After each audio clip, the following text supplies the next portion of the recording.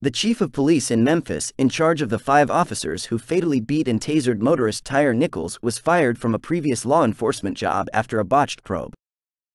Cerelyn, C.J. Davis became the first female police chief in Memphis history in 2021 and is currently in the international spotlight after 5 cops brutally beat Tyre Nichols. She was fired from the Atlanta Police Department in 2008 for her alleged involvement in a sex crimes investigation into the husband of an Atlanta police sergeant, according to the Atlanta Journal-Constitution.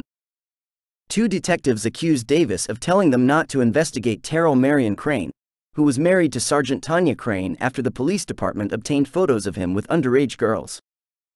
A federal grand jury later indicted Terrill Crane on child pornography.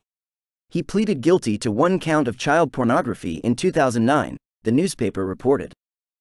The indictment was issued after Atlanta police took no action in the case and a subsequent investigation by the city pointed to Davis as the reason.